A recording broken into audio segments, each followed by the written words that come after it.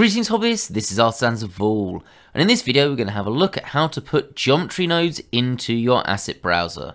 So this video follows on a previous one where we're having a look at how to make a custom geometry node. So if I click on this, you've got all the geometry nodes inside it which make up this custom one that is going to give the object size. And we were talking about how to bring this in so you've effectively saved it. And we did that using an app called NodeShelf. And I did say that I wasn't particularly sure if you could do this as an asset for your asset browser. Now, if you haven't used the Blender asset browser before, it's really helpful. It's basically a save file of custom things that you can quickly bring in to another file. And if you want to know more about that, there's a link in the top right hand corner in the description where I go through some of the basics of that and how to use it. Now, thankfully in that other video, Jeffrey Spinner came in and said, no, you can definitely save this as something in your asset browser, but there's a few tricks to it. So all credit to this goes to Jeffrey. Really appreciate his input there, but there's a few tricks to this, so let's go through it. So firstly, this is on a file where I've got all my assets. I keep my assets saved in one place just because it makes it work better for when I want to bring it into other files. Again, that's covered in the video on the asset browser. Now, the first thing is normally we would mark something like an object as an asset, and you just do that by right-clicking on it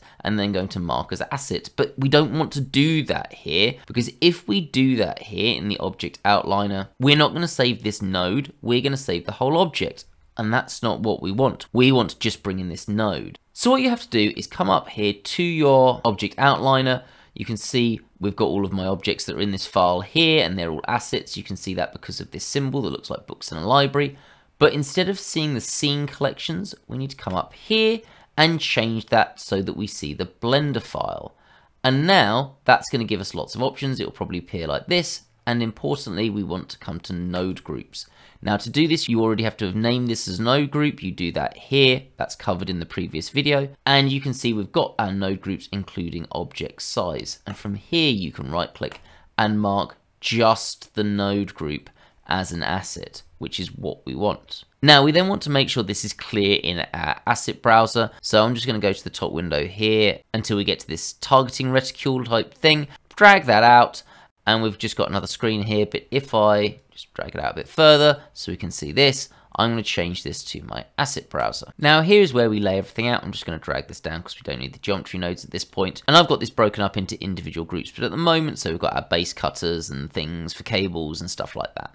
But at the moment I've got everything and I can't see my object size node. So how do I organize this and how do I even get to this? Now this was what I had as a default. I don't know if that's changed in any way, but in case it has, this is how you get to see this. What you need to do is come to your filter, and for some reason node trees seems to be off. At least it was for me. Click that, and then you'll be able to see your node group. It doesn't have a picture like the other ones of your object size, and you could drag that wherever you want. So for example, I want this to be in my GeoNodes subgroup, and within that I've got one for node groups. So I'm just going to drag that into there, and then we need to make sure that we've saved this. So file and save, so that it's saved to your asset browser library and everything's in the right place. So now if I come to a new file and drag this up here and click new, I can start fiddling around with my geometry. And if I want to get that asset browser up, again, drag it out, change this to asset browser, and then I need to change from current file to user library, and then I've got everything here. I've got it in all, so I can see object size, and all I do is just drag that in, and there's my node. So to me, this probably seems like one of the best ways of doing it because we can subgroup everything, so it makes everything really easy to do. So you can do this with the asset browser. So that is just another option that we've got depending on what you want to do and how you want to keep everything filed together for easy future use. So once again, thank you, Jeffrey. You're awesome. Always appreciate your comments, man. Thank you for your contributions to the channel. As always, if you find this useful, I'd really appreciate giving the video a like so it spreads around more. And if you're not subscribed already, then why not? Subscribe to the channel for more great content, and if you want to see anything else on geometry nodes, there's a playlist in the top right hand corner, and it's going to be in the description as well, so you can check that out if you're interested in some more content we've done on geometry nodes. Have a great day, guys.